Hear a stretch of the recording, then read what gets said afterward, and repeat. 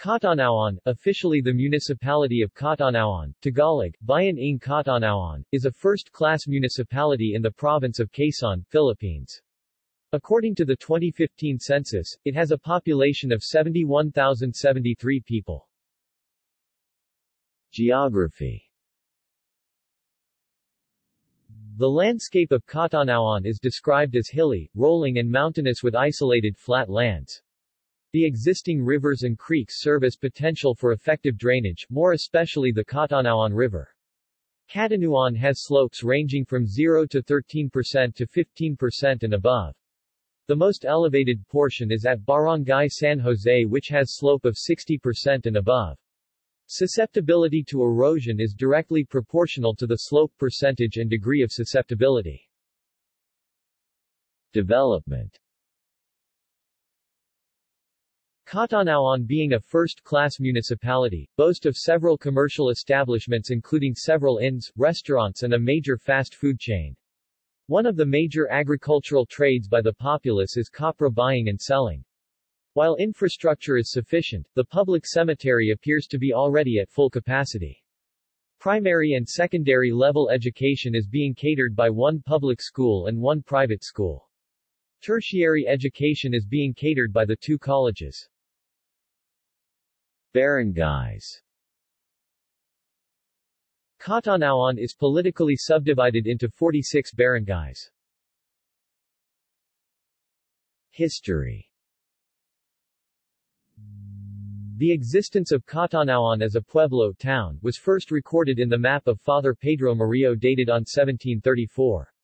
The petitio dated 1685 of Bishop Andres González of Nueva Caceres, now known as Naga City in the Bicol region, requesting the King of Spain to have Masbate and the pueblo of Catanauan assigned to Recollect order was reflective of the early creation of Catanauan. The recognized foundation date of the municipality was January 20, 1686. In the late 18th and 19th century, there were frequent Moro raids. These occurrences prompted the people to construct two small stone forts or watch towers Magcatanauan, mounted with artillery. Santa Maria Watch Tower was located at Lot 21 PSC2 near the present wharf is located.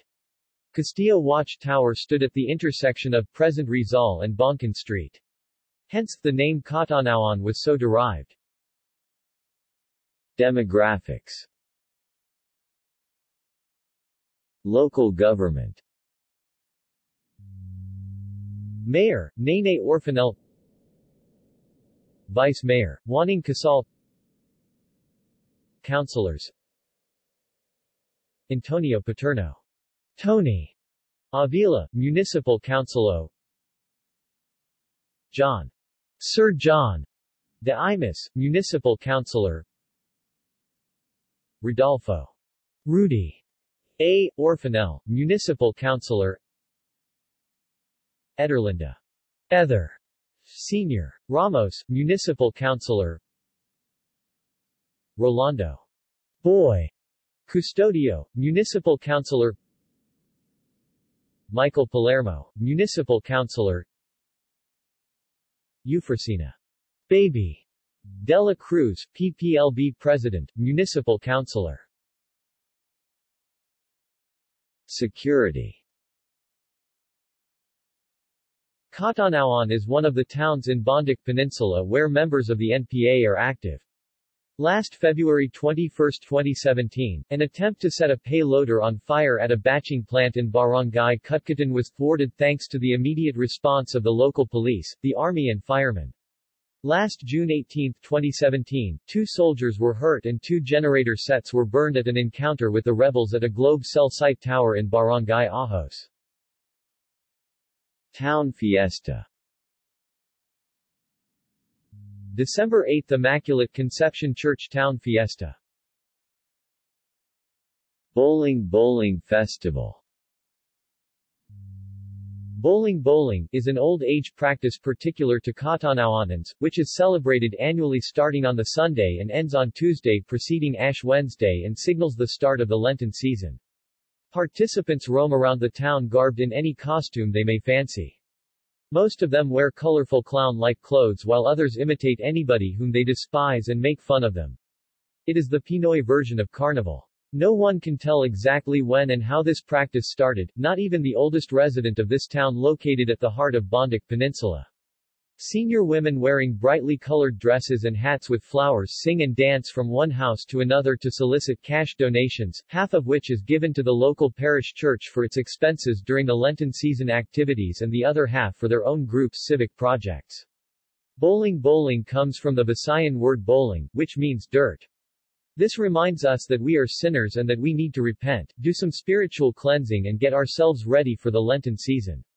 In earlier times, Catanauanans had a grandiose merry-making during the bowling as, starting the following day, which is Ash Wednesday, they will keep silent suspending all merry-makings until the Black Saturday in reverence to the Lenten season. Some men skimpily clad in their undergarments put on mud or grease with charcoal all over their bodies and roam around the town trying to scare young women and children for fun. Catanauan excavations. Catanauan, Quezon is a coastal third-class municipality of the western Bondoc Peninsula, with the municipality of Mulanay on its south and southeast. It has coordinates of 13 degrees 35. 30 inches N, 122 degrees 19. 30 inches E, and its town has a total land area of 266 kilometers. Catanauan has a population of 57,736 people in 11,283 households, 2000 Philippine census. The town proper faces Mampog Pass and Marinduque Island, and borders the municipality of General Luna in the northwest, the municipality of Buenavista in the northeast. The archaeological potential of Catanauan was brought to light in 2006 when Mr. Deo Cuerdo, citizen and cultural advocate of the municipality, reported to the University of the Philippines Archaeological Studies Program (UPASP) and the National Museum, cases of accidentally uncovered archaeological materials due to development projects, earth-moving activities, and even illegal diggings. The reported archaeological materials were mostly of jar burials. UPASP conducted a preliminary archaeological survey in 2008, and discovered 3 sites. Since then, there have been a total of 8 excavation seasons in 2008, 2010, 2011, 2012, 2013, 2014, 2015, 2016 and most recently in January 2017. Sites. In the Catanauan excavations, there were 4 main sites: Napa Site Locality 1, Napa Site Locality 4, Campo Site, and Comizo Site. Each contain their own distinct artifacts and discoveries. Napa Site Locality 1. Napa Site, code IV 2008Q5, was the primary excavation site, containing multiple trenches along with 3 main assemblages, SM1, SM2, and SM3, or stone markers. This is where most jar burials and tools were found. Napa Site Locality 4. Locality 4 is a second location close to Locality 1 with 4 active trenches containing multiple jar burials in very tight clusters, along with coral markers and lids scattered throughout. Campo Santo Site. This location, initially a 20th-century cemetery, was excavated with the hopes of discovering similar human remains, but unidentified markers were discovered, which purpose has not yet been determined. Comizo property sites. This survey site was one of the earliest to be excavated and surveyed. Located in Brgy, Matangdang Sabong Canluran, this site was heavily stirred up and roiled by quarrying sand. It was later discovered that this was once also another burial site. Its similarities though to other burial sites remain unclear. Jar burials. Catanauan, Quezon has been known for the numerous jar burials that have been recovered there. Even before the recent excavations in the site, locals have already reported that some jar burials in the site were uncovered through development projects, and that they were able to dig up a series of jar burials with human remains. As the site is very archaeologically rich, the Archaeological Studies Program of the University of the Philippines, Diliman and the Australian National University have been conducting research and excavations in Catanauan through the Catanauan Archaeological and Heritage Project since 2008. The Napa site in Barangay Tuhian, Catanauan is a very significant place for archaeological research. Most of the jar burials found in Catanauan were recovered from this site. In the 2008 excavation, a lot of jar burials with their human remains were found in Locality 1, Napa site, specifically in trenches 4 and 6. The jars found were mostly earthenware.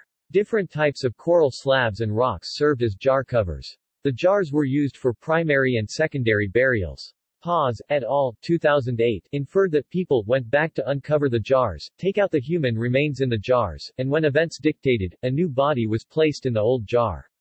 Some excavated jars were also used for child burials. Aside from human bones, different colored glass beads, gastropods and fragments of metal were found inside the jars. Boat-shaped burial markers were also found in the site. In 2010, more jar burials have been recovered as additional trenches were opened.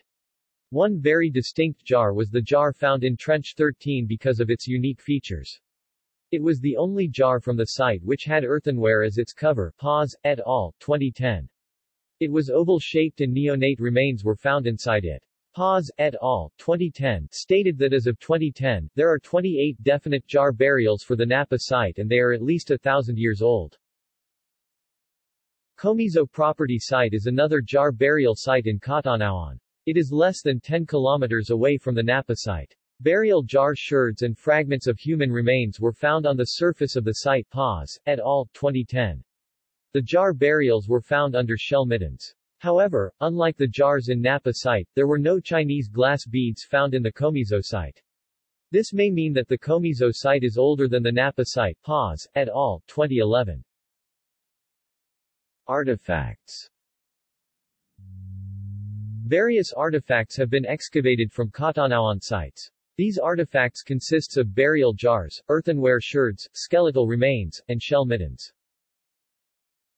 In 2006, a sand quarry accidentally uncovered at least 5 jar burials containing human skeletal remains in Canlagkit, Brgy. Matangdang Sabong Canluran. At least 3 sandpits were left, partially open, with the backfill containing earthenware sherds and skeletal fragments, mostly long bone.